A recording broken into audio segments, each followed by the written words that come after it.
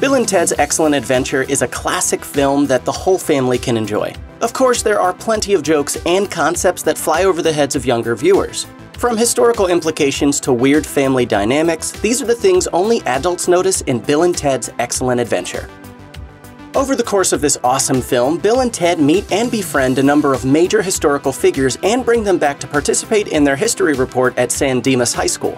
Since the film is a comedy, it doesn't spend a lot of time digging into the implications of this, but any adult who has even studied a little bit of history knows that there are many worth unpacking, and some of them are pretty heavy.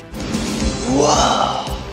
For example, Bill and Ted bring back several icons who died suddenly and violently. Abraham Lincoln was assassinated in the spring of 1865. Socrates was executed by forced poisoning in 399 BC, and Joan of Arc was burned at the stake in 1431 before she reached her 20th birthday. Again, Bill and Ted's Excellent Adventure is a comedy, and it's also a movie that's meant to portray history as a fun journey full of interesting stories. So it makes sense that the film doesn't dig too deep into what happens to these doomed individuals after they leave San Dimas. Although the adults in the room know that Joan's plan to institute an aerobics program for French soldiers probably isn't going to work out.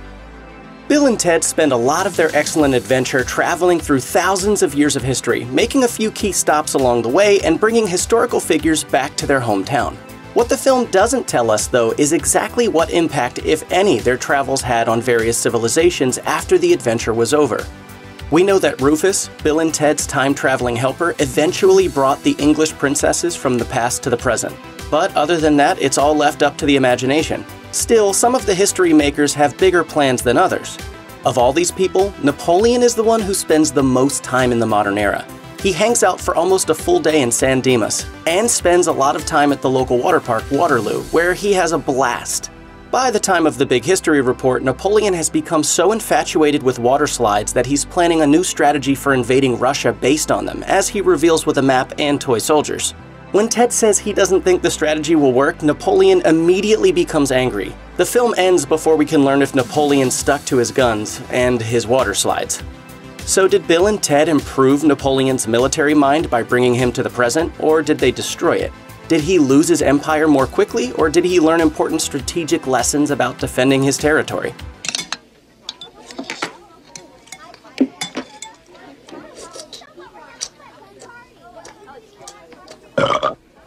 Though most of the film focuses on Bill and Ted as they travel through time, it does include some peeks into their home lives. We learn that Bill has a stepmother named Missy, who's so young that she was a senior in high school when he was a freshman.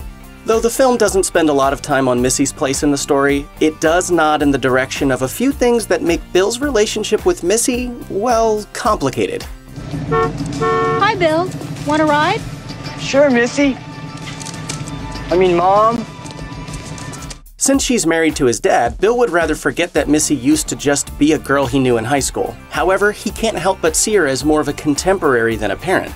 Then, of course, there's Missy's apparent attraction to older academic men. We see it in Bill's father, but we also notice it in response to Bill and Ted's history teacher, Mr. Ryan, who Missy seems very happy to bump into at the end of the film. These are all just brief moments, but they certainly paint a picture of an unconventional stepson-stepmother relationship that most young viewers wouldn't catch. Still, it might be something that Bill should talk to someone about. Nah, just got a minor Oedipal complex. When Rufus explains how the time machine works, he's careful to point out that no matter where in time they go, they're still facing a ticking clock. Time will continue to flow normally for them. We're reminded of this when Ted tells his past self that he should remember to wind his watch so they don't forget how much time they have left. This detail is useful because it puts restrictions on Bill and Ted's travel and gives the story higher stakes.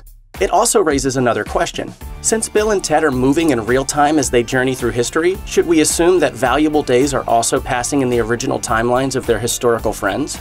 This opens up all kinds of possible outcomes. What if Lincoln missed the Gettysburg Address because he was hanging out at the mall? Bogus! On the other hand, what if Joan of Arc was never captured and burned at the stake because she was busy helping Bill and Ted with their history assignment? Excellent!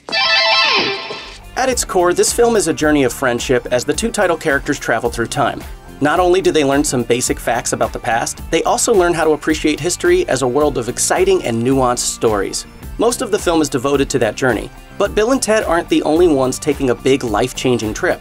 Each of the historical figures who travel with Bill and Ted, beginning with Billy the Kid and Socrates, go on their own journey in which they also learn and grow. We first see this in a small way when Billy the Kid picks up some of Bill and Ted's slang.